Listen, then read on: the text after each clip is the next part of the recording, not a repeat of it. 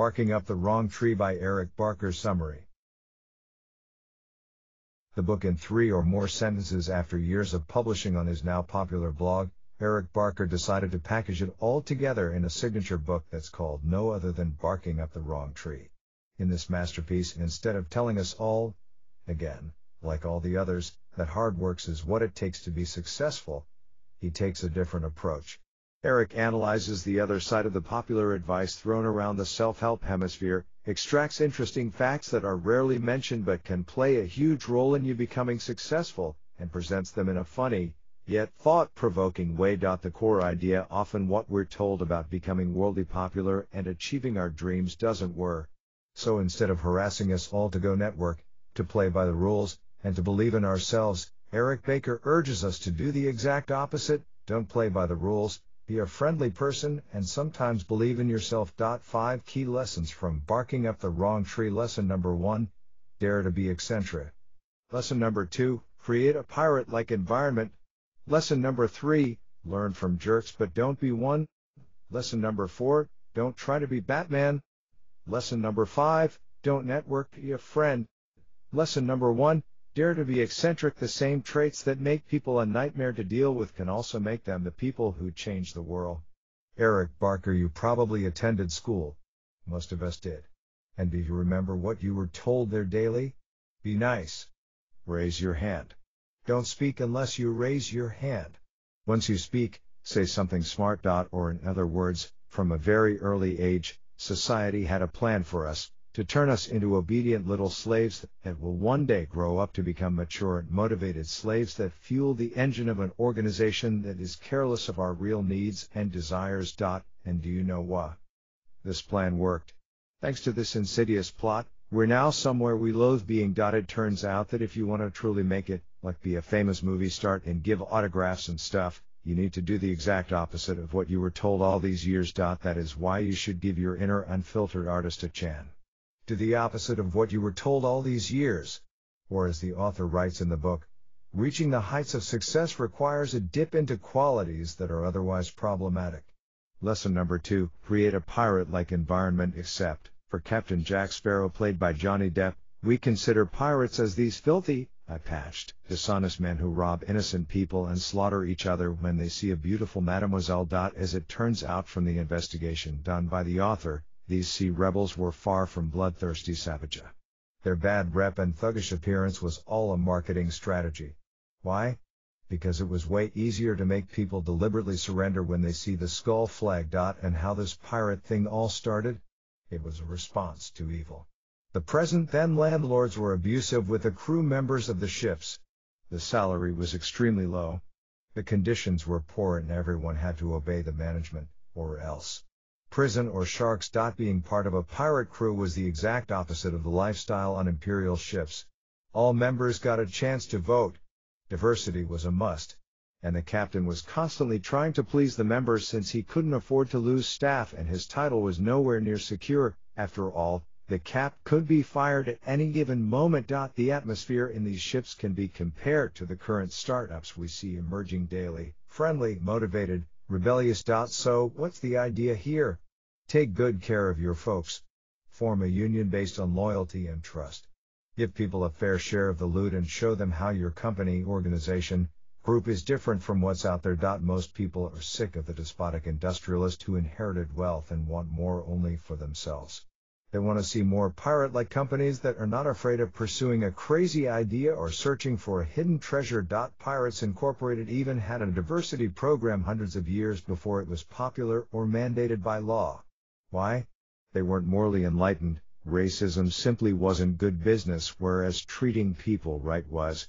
Eric Barker. Lesson number 3, learn from jerks but don't be one. Surely you know a jerk or two.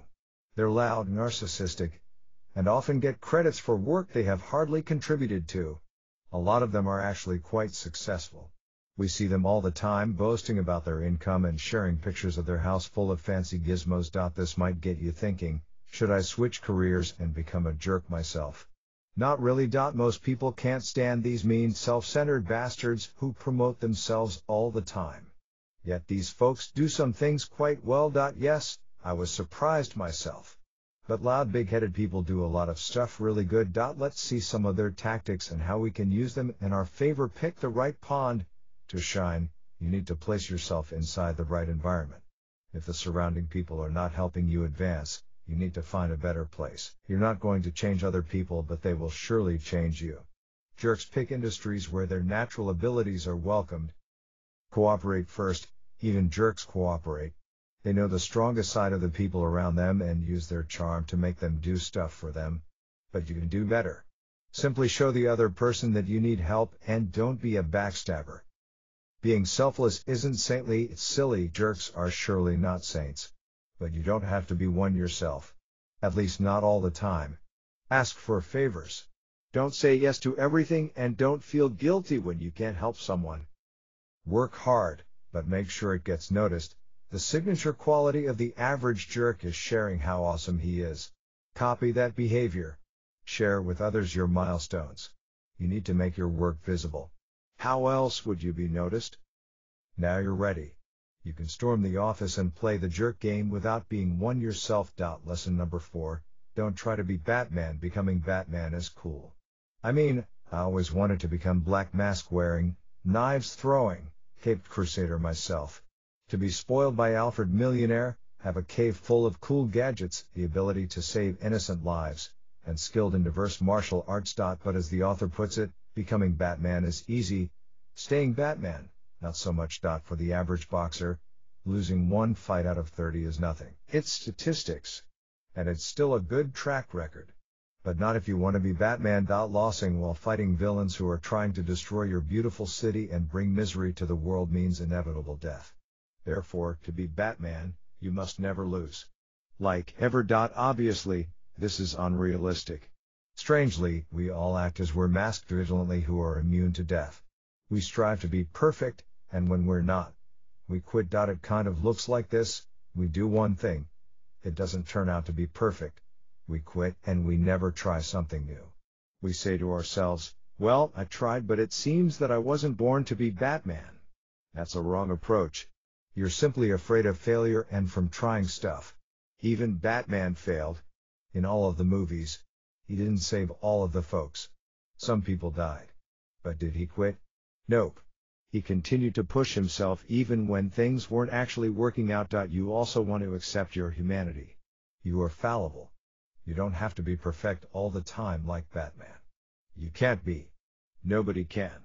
Trying to be is irrational, and that's what leads to all the frustrating emotions. Eric Barker. Lesson number 5, don't network. Be a friend to reach the podium, to triumph. To convince other people that they should give a damn about your product or service, you need to network. That's what all major gurus will tell you. Grab that phone and make cold calls till your jaw aches. Interrupt others and talk about you. You. We see this happening everywhere. Open social media and you'll see me doing this and that photos. But while talking to famous dudes who did something worthwhile, Eric Barker noticed something different. Genuinely helpful people, givers as often mentioned in the book, don't make their interactions with others transactional. They seek to make friends. They are genuinely interested in the person standing in front of them and strive to make a personal relationship with the other party, not exhaust their wallet. What if you're not good at making friends? Here's the short version of the crash course mentioned in the book. You like Iron Man?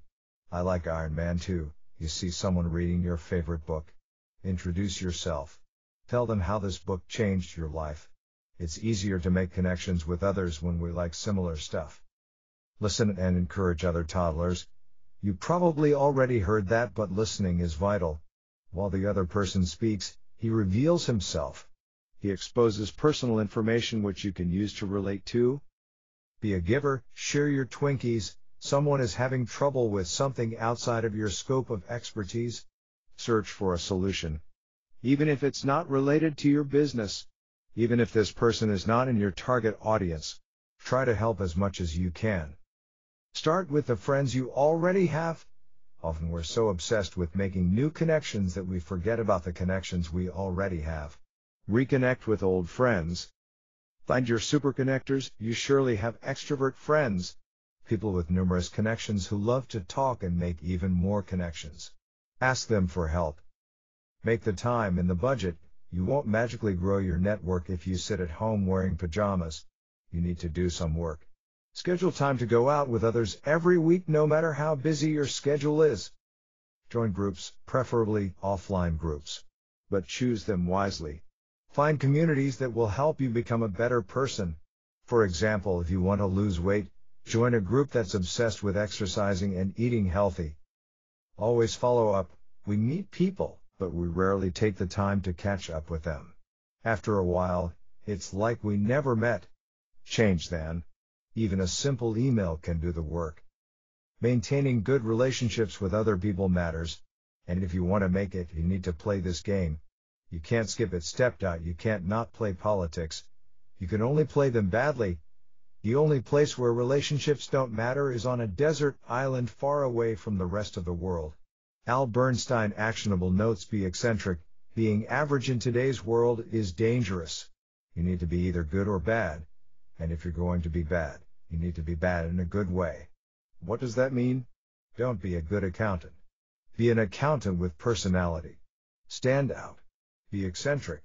And if you're going to suck at something, at least make it with style. You know, like the people who show up on American Idol. The ones who can barely sing but at least make a show. Figure out your signature strengths. The key to success is figuring out your top quality. The one that differentiates you from others. It's hard, I know. But Eric shares the following question in the book that can help us find our signature strength more easily. What are you good at that consistently produces desired results? Observe the results of your projects and see what you do well and what you don't. Then double down on the positives. Self-promote. That's the best tactic you can take from jerks without being one. Tells others what you did, why you did it, and how this can help them. Do it not so much to indulge your own ego. Do it in exchange for helping others. Pick the right pond. Your surroundings are crucial for your future. You've got to pick the environments that work for you, shares the author in the book. Some people are barely making ends meet, but once they've found their place, they blossom. This means two things. 1, don't stop searching till you find your place in the world, or 2, create yourself the right environment for success. Respond to evil. Still not sure what to do with your life? Do what pirates and Batman have in common. Respond to evil. Wrong things are happening all around us. People are getting abused and evil organizations are trying to manipulate the masses. Do something that will help people escape the modern treadmill and help them progress. Ask yourself, what can I do to make things better? Commentary and my personal takeaway: in one form or another, we all crave success. That's why we read books, buy courses, visit events and lectures. And, on top of everything, we do all kinds of nasty things behind our coworkers' back. Do we succeed? Most of us don't. We simply get too caught up in the practices mentioned by the gurus. Fortunately for me and you, we have Barking Up the Wrong Tree with the extensively long subtitle, The Surprising Science Behind Why Everything You Know About Success Is Mostly Wrong by Eric Barker. This book is not your ordinary type of self-help book. It's fun, readable, full of facts that are refined so even a 9-year-old can grasp them, and above all, written in a human language. So, if you're still lost in this journey called life, grab a copy and pick a wrong tree to read it. I can assure you that it's worth your time. Key takeaway? I don't know. I found so many useful things inside that's hard to hold to just one. But if I have to pick, I'll most probably be this: pick a task that's meaningful to you. It might not be grandiose as saving the world from hunger, but if it makes sense for you, it will be enough. Notable quotes: optimists lie to themselves. But if we all stop believing anything can change, nothing ever will. We need a bit of fantasy to keep us going. Eric Barker. Click to tweet. Why do jerks succeed? Sure, some of it's duplicity and evil, but there's something we can learn from them in good conscience. They're assertive about what they want, and they're not afraid to let others know about what they've achieved. Eric Barker. In your head, you say between 300 and 1,000 words every minute to yourself. Those words can be positive, I can do it, or negative, oh God, I can't take this anymore. It turns out that when these words are positive, they have a huge effect on your mental toughness, your ability to keep going. Eric Barker.